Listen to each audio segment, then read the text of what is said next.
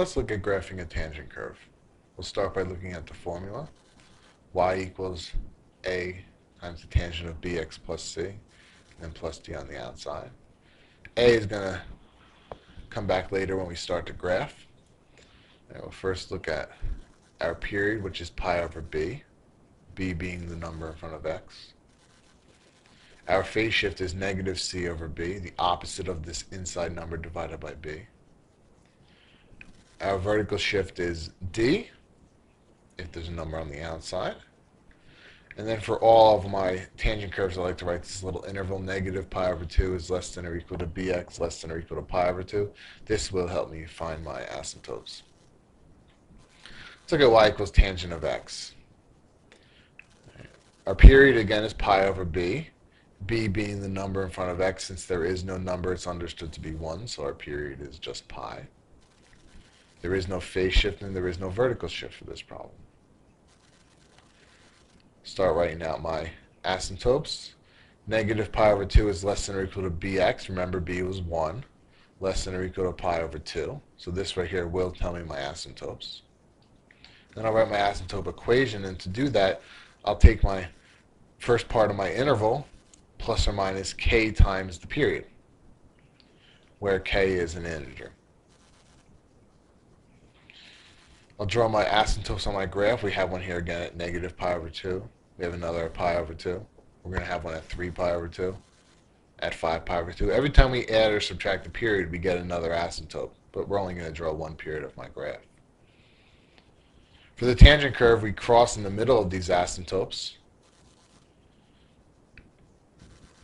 and halfway between the asymptote and the center, on the right-hand side, we're going to go up 1, because my number in front of the tangent is a 1. And halfway on the left-hand side, we're going to go down 1, connect the points, and there we have a nice tangent curve. So going a little bit harder here, y equals 2 tangent of 3x plus pi. My period is pi over 3. And my phase shift is negative pi over 3. Remember, opposite of this inside, divided by 3. There is no vertical shift. And then I'm going to start to write my asymptotes. I'll start with my interval. Negative pi over 2 is less than or equal to 3x, less than or equal to pi over 2. To get rid of that 3, I'm going to divide everything by 3, or I'm going to multiply by 1/3. So I'm going to get negative pi over 6 less than or equal to x, less than or equal to pi over 6.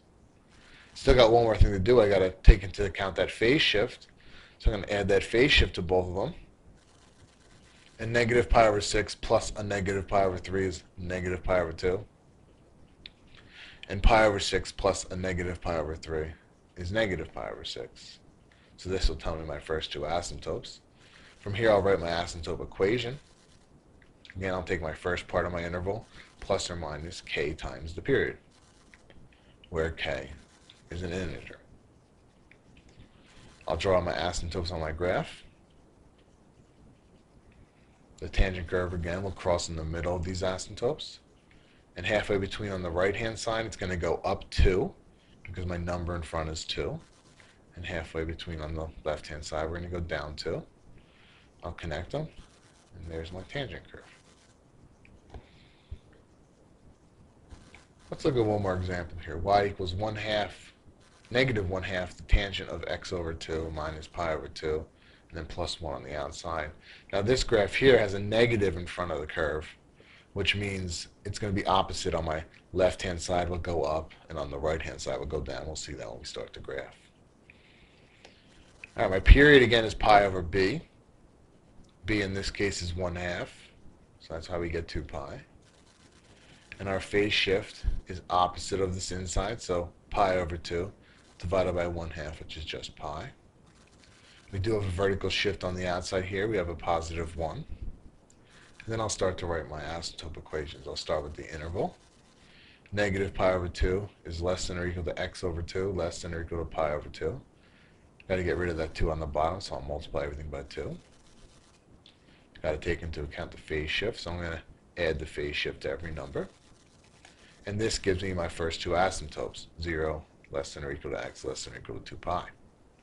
I'll write my asymptote equation. Again, I'll take the first part, which is 0, plus or minus k times the period, where k is an integer.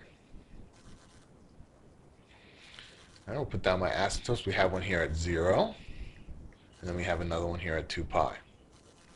Again, I told you in the beginning that this problem is negative. We're still going to cross in the middle. And remember, we have a vertical shift, so we're crossing up 1. And now, since it's a negative, on the right-hand side, we go down 1/2. Again, 1/2, because this is our number on the outside. Down, because it's negative. And on the left-hand side, we're going to go up 1/2. I'll connect these points, and there's my tangent curve.